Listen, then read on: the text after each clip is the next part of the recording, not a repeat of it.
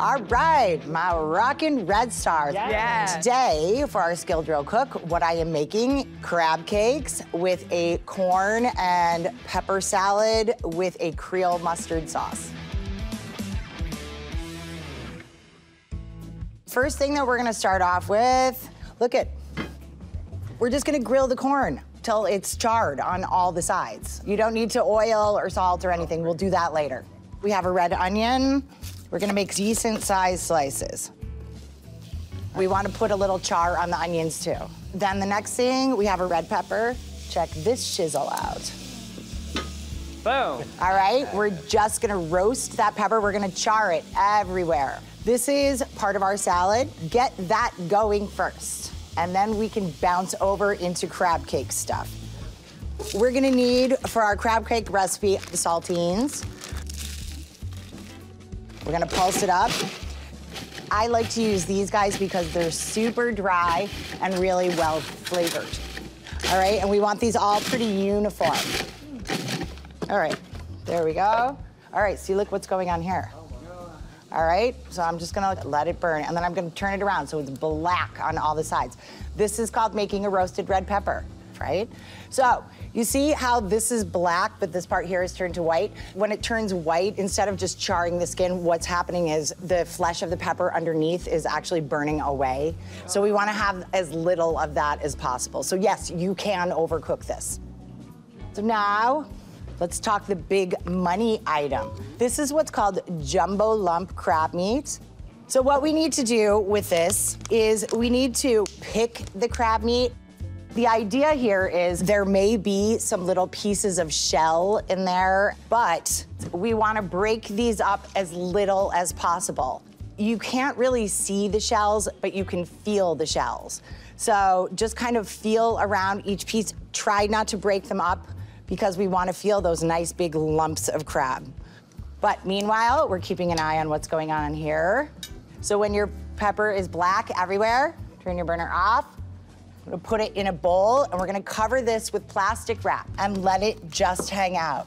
Because that's hot in there, it keeps all this steam and the condensation inside there, and that charred skin of the pepper will fly right off. I'm doing corn, I'm doing onions, I'm doing peppers. I have my cracker crumbs ready, and I'm picking crab. I'm a crab picker. Crab picker. Crabby. So I'm just feeling through. The shells, where you might find little pieces are in the pieces that have kind of broken apart. You can't really see them. I'm just sort of feeling around the outside of all of them. All right, there we go, done.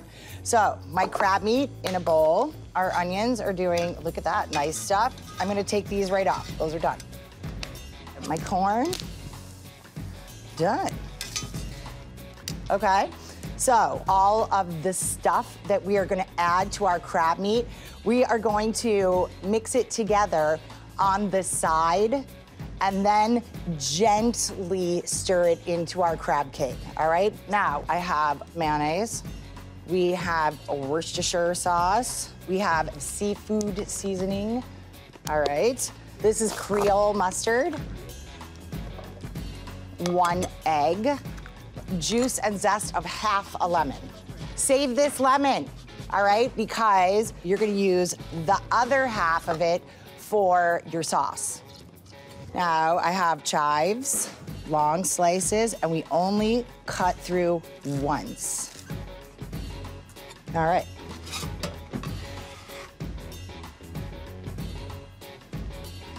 We're just mixing this up till it's all mixed together. All right, there we go. Now, my crackers. Okay, there you go. Now, very gently.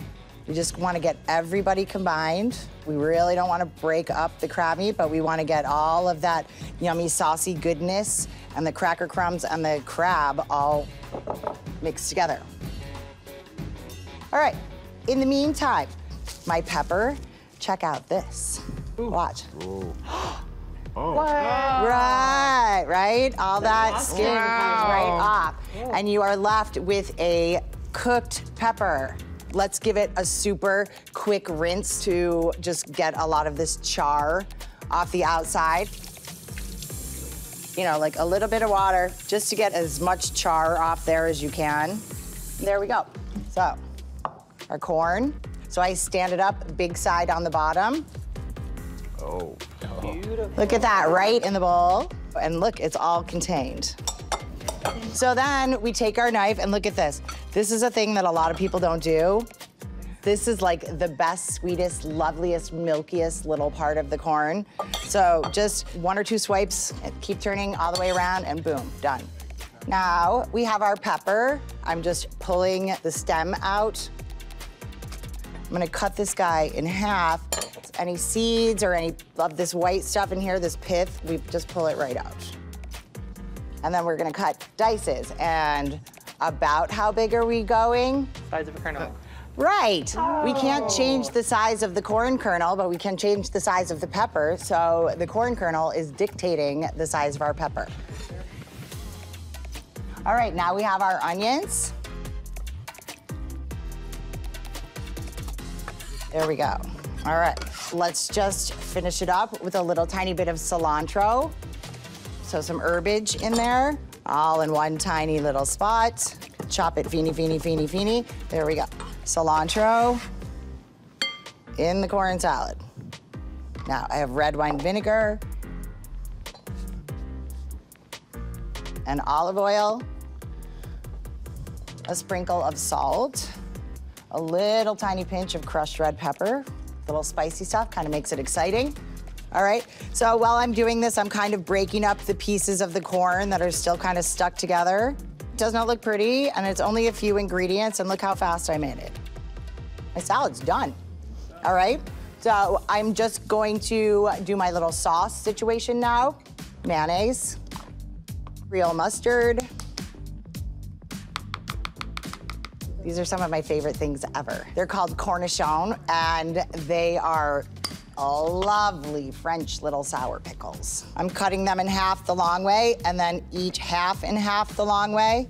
You know, it's like when you have things that are very vinegary, very acidic, it's a nice little counterpoint. They go with fatty stuff a lot because it cuts through the fat that's in your mouth, and we're putting these in with mayonnaise, which is all fat.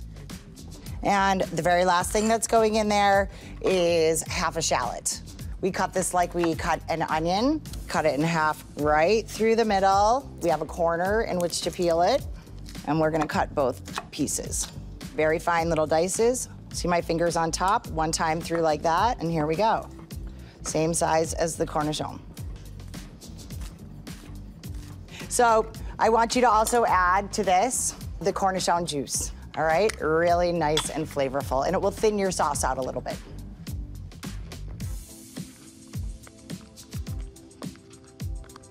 I'm gonna give that a tiny pinch of salt. All right, there we go. And so we see the consistency of our sauce. It's like a very loosey-goosey mayonnaise, right? It's a sauce consistency. Now, with these guys, we can make nice, pretty decent sized crab cakes. Like, these are big mamas. So look it, I'm just very gently pressing this into a cake. I'm not really breaking it up. You know, this makes me think of like, you know, when you go to our arcade and you get that thing that's the claw. That's kind of what I'm doing here, okay? Everything that we put in there, the saltines, the mustard, the Worcestershire, like all is really highly seasoned. So I haven't added any extra salt to this. All right, I'm gonna go wash my hands. I like to heat up my pan and my oil together. I can't tell how hot my pan is by looking at it, but I can tell how hot my pan is by how the oil behaves in there. The more the oil heats up, the quicker the oil will roll around in your pan. So you see, look at, my oil's starting to heat up, and look at how much faster it's rolling around. It's moving in my pan much more quickly now. It gets much less viscous. So as I shake it and I start to see the little shimmy on the bottom of the pan, then I know my pan is ready and will be hot. All right, so do I hear rambunctious applause? There we go, very nice. Now, we're not crowding our pan. So we just want these brown on all the sides. So look at, I'm using my fish spatula. So get on the bottom of your pan, hold your crab cake, and turn it over nice and gently because we don't want these guys to fall apart. This is a nice, gentle cook, right? I don't, and oil, like smoke is not billowing out of my pan. The oil is doing a nice, like, bubble, but not crazy pants, all right? But there's some action going on in there. Okay.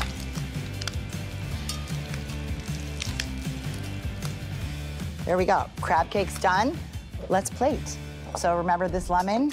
We're gonna give this just a few drops of lemon juice because we want our salad to be dressed ever so gently, but we don't want it soggy. A little tiny sprinkle of salt and a few drops of olive oil. All right. I'm putting a little pile of arugula.